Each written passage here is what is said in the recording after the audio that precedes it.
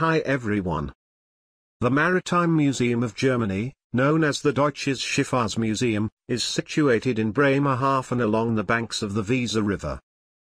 Positioned as a prominent city attraction, this museum boasts a compelling exhibit, the meticulously preserved COG ship from the year 1380, originally discovered in Bremen back in 1962.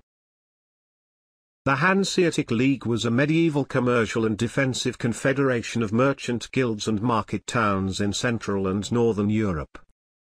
Growing from a few North German towns in the late 12th century, the League expanded between the 13th and 15th centuries and ultimately encompassed nearly 200 settlements across 7 modern-day countries, ranging from Estonia in the north and east, to the Netherlands in the west, and Krakow, Poland, in the south. The League originated from various loose associations of German traders and towns formed to advance mutual commercial interests, such as protection against robbers. These arrangements gradually coalesced into the Hanseatic League, whose traders enjoyed toll privileges and protection in affiliated communities and their trade routes. Economic interdependence and kinship ties between merchant families, who held important positions in towns, led to deeper political integration and the removal of obstacles to trade. Hanseatic cities gradually developed common trade regulations. The Hanseatic League used several types of ships that sailed overseas and on rivers. The most emblematic type was the COG. Knowing great diversity in construction, it was depicted on Hanseatic seals and coats of arms. By the end of the Middle Ages, the COG was replaced by other types like the hulk, which later gave way to larger carvel types. The Bremen COG stands as the most impeccably preserved medieval merchant vessel globally. The unearthing of the shipwreck in 1962 within the Weser River was nothing short of astounding. The wooden remnants unveiled themselves as a cargo ship hailing from the era of the Hanseatic League. Prior to this find, vessels resembling it were solely familiar through depictions on antiquated seals of the Hanseatic cities. The intricate process of salvaging the wreck in distinct segments, its subsequent restoration at the German Maritime Museum, and the years dedicated to its preservation captured international attention. Nearly 4 decades lapsed from the moment of discovery until the intact ship could finally grace the public within the museum's dedicated COG hall. Since its unveiling, the Bremen COG has consistently served as a subject of multifaceted maritime research. The exhibition surrounding the COG, inaugurated in 2017, presently casts the 600-year-old shipwreck in the illumination of contemporary scholarship. The exposition revolving around the COG narrates the tale of the cargo vessel and the maritime exploits during the Hanseatic era. Commanding the central space of our COG hall, the Grand Shipwreck, stretching over 20 meters in length and nearly 8 meters in breadth, beckons from 3 levels and angles. Commencing from the Bremen COG, the exhibition recounts the zenith of the Hanseatic League, the seafaring of the Middle Ages, life aboard such vessels, and the skirmishes against pirates.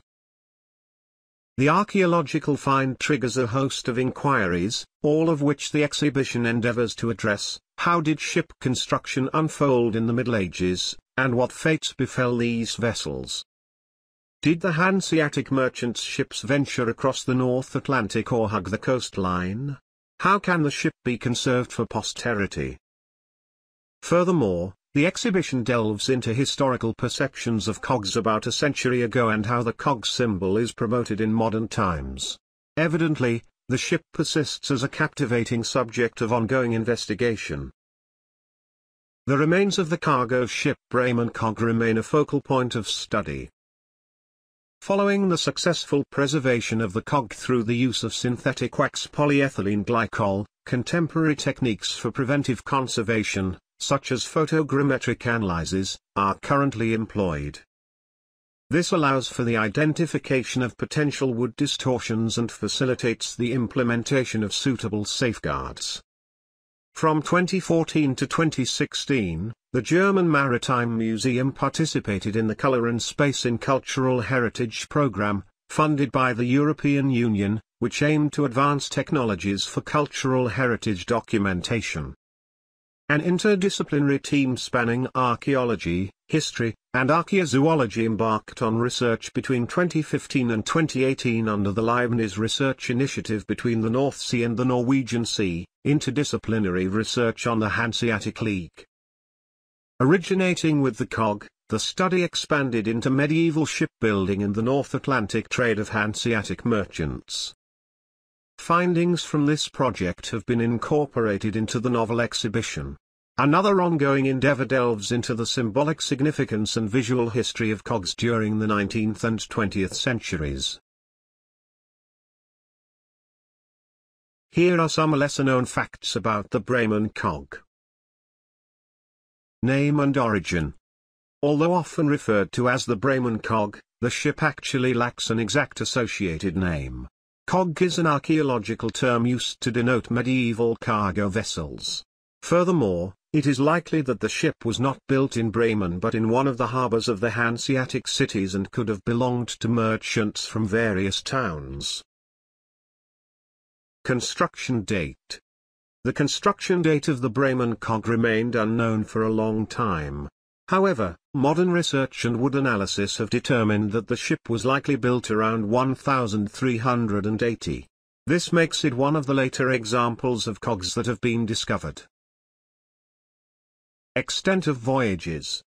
While most of the Hanseatic cargo vessels typically stayed within the waters of the North and Baltic Seas, it is believed that the Bremen COG might have undertaken more extended voyages. Some studies suggest that it could have reached the shores of North Africa and even the Atlantic coast. Symbol of research. Throughout the centuries, the ship has served as a subject of investigation and archaeological exploration. From its discovery and reconstruction to modern preservation and interpretation techniques, the Bremen COG has become a significant source of information about medieval maritime trade and navigation. Enduring mystery. The reason for the sinking of the Bremen COG remains a mystery to this day. Despite its well-preserved condition, there is no definitive evidence or documentation indicating what happened to the ship before its demise. Preservation technologies. One of the most intriguing aspects of the Bremen COG research is the utilization of advanced preservation methods. The process of using polyethylene glycol to strengthen the ship's wooden structure was innovative at the time and allowed for the preservation of a significant portion of the original framework. Influence on research. The study of the Bremen COG has had a considerable impact on understanding Hanseatic trade, maritime activities, and culture. It aided archaeologists and researchers in gaining deeper insights into how trade and maritime connections functioned in medieval Europe. These facts underscore the significance of the Bremen COG as a historical artifact and a research subject capable of revealing new aspects of maritime history. The ship model shown here was built from walnut and maple after plans by Heinrich Winter. It is a true masterpiece. It is 1/50 scale. Length is 70 centimeters, width 29 centimeters, and height 63 centimeters. Within the museum's architectural confines, an impressive assortment of artifacts is on display, emphasizing the evolution of naval technology and the maritime history of Germany. This collection includes intricate models, historic flags, and evocative paintings. For those seeking a scenic perspective, the museum's top-floor cafeteria offers a vantage point that affords breathtaking views of the estuary where the Weser River meets the sea. There are many more models on display in the museum. The figurehead of the corvette Elizabeth of the Imperial German Navy is an interesting piece of maritime history. The corvette Elizabeth, launched in 1869, was named after Elizabeth Christine of Brunswick-Wolfenbüttel-Bevern, who was the Duchess of Brunswick-Wolfenbüttel and the wife of Emperor Charles VI. The figurehead on the ship depicted the likeness of this historical figure. It's important to note that the choice of figureheads had historical or symbolic significance related to the ship's name and the nation it represented.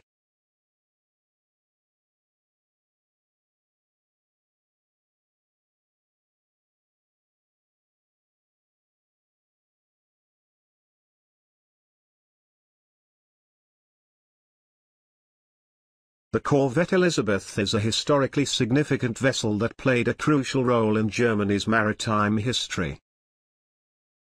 Elizabeth was constructed in 1869 and served as a corvette in the Imperial German Navy, which was established during the formation of the German Empire. This ship held strategic importance as it was part of Germany's efforts to develop its maritime presence and bolster its naval power. Elizabeth was a corvette equipped with both sails and a steam engine, making it versatile and capable of operating in various conditions. The vessel was actively used for a variety of maritime tasks, including patrolling waterways, conducting training maneuvers, and representing Germany's interests on the international stage. Throughout its service, Elizabeth have witnessed various events and changes in Germany's maritime strategy. It have participated in exercises and operations aimed at ensuring maritime routes security and protecting Germany's interests. Like many historical ships, Elizabeth can be regarded as a significant artifact of maritime history, contributing to the understanding of the evolution of maritime technologies, strategies, and Germany's role on the global maritime stage in the 19th century. On February 1, 1858, the iron steamer was launched in Greenock, Scotland. The official commissioning of the new Bremen reportedly turned into an impressive patriotic celebration, drawing significant attention from the population. The Bremen had a cargo capacity of about 1,000 tons. Its coal bunkers could hold 850 tons of coal. The shipyard indicated that the steam engine consumed 2.2 to 2.5 kilograms of coal per hour and per horsepower. The ship was sleekly designed like a clipper and equipped with the rigging of a bark. It featured one chimney, 3 masts, and had a gross tonnage of 1710 and a length of 101.46 meters. The cabins were furnished with the best comforts and exquisite taste. The first-class cabin could accommodate around 60 passengers, while the second class could accommodate 110 passengers. On either side of the beautiful and spacious salon, adorned with fine furniture and medallions depicting views of Bremen, were the cozy sleeping chambers of the first class, designed for 2 or 4 people each. These chambers included clean beds, sofas, washstands, and various lockable cabinets. Both the first and second class cabins had their own smoking room for gentlemen and an elegant ladies' room. Music enthusiasts could find an excellent piano in the first class cabin. Furthermore, the ship had 2 bathrooms and a library. The intermediate deck was spacious, well ventilated, and designed with consideration for health, capable of accommodating a total of 401 people. Beowulf was laid down at the AG Weser shipyard in Bremen in January 1890. She was launched on November 8, 1890, named after the legendary Dietrish hero Beowulf by Rear Admiral Hans von Coster. Completion took place in late 1891, followed by sea trials, and she was formally commissioned on April 1, 1892. Her inaugural captain was Captain at Sea Prince Heinrich of Prussia, who was the brother of Kaiser Wilhelm II. Her sister ships included Siegfried, Frithjof, Heimdall, Hildebrand, and Hagen. Beowulf was armed with a primary battery consisting of 3 24 cm, 9.4-inch guns. Throughout the 1890s, she served in the German fleet and underwent a reconstruction from 1900 to 1902. After the outbreak of World War I in August 1914, she was assigned to the Vi Battle Squadron, but she did not engage in any combat. In 1915, Beowulf was demobilized and subsequently utilized as a target ship for U-boats.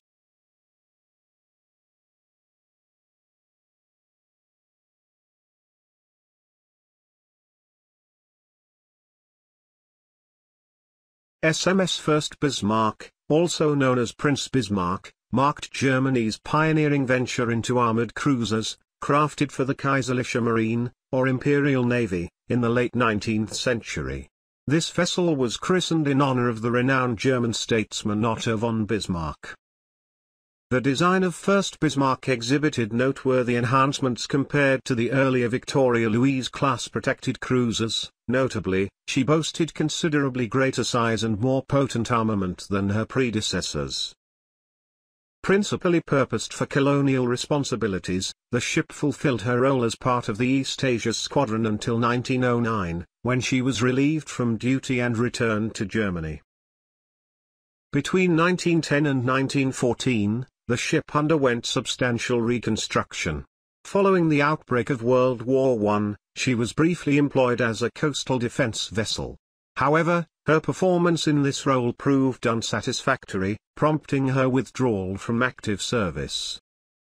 Subsequently, she assumed the role of a training ship for engineers throughout the war's duration. In 1919, First Bismarck was taken out of commission.